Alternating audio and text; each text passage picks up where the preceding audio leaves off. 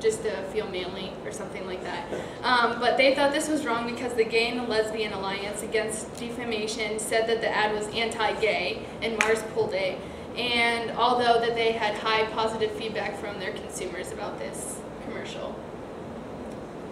And the last one is Roadkill, and it is a web video that appeared on YouTube that featured a Dodge Nitro that had a dog sniffing the wheel getting ready to urinate on it, and then the dog was zapped by a lightning bolt and it burst into flames. And they thought this was pretty bad because it was made for the European market at first, and it made its way to the web via consumer and was removed because it was not made for television, and it appeared at the same time the stuff was going on with Michael Vick and the dog fighting issue.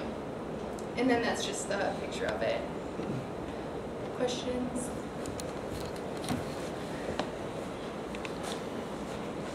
Of all the ads, which one was your favorite? I like the dog one. Yeah, the dog one. If you guys can watch it on your computers, it is really cool. Because they just take like an ordinary looking person, and like at the end she does like look like a soprano by the time they do her hair and her makeup, and they like use a computer to like autocorrect her. It's really cool. It makes you really think like how the models in magazines are actually done up.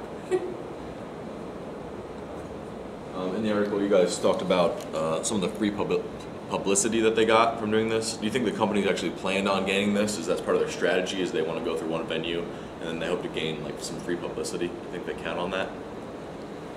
I think now that they know that they're going to, like how they said with Kevin Federline, like, I mean, I don't know if they really planned to use him because like he was so much in the news with Britney Spears, like that probably came after they made the commercial, but it only helped the company. And now I'm sure that, you know, that when they go back to make a new commercial or do a new promotion, that they'll try to use people who are in the news or who they think will gain them more free publicity.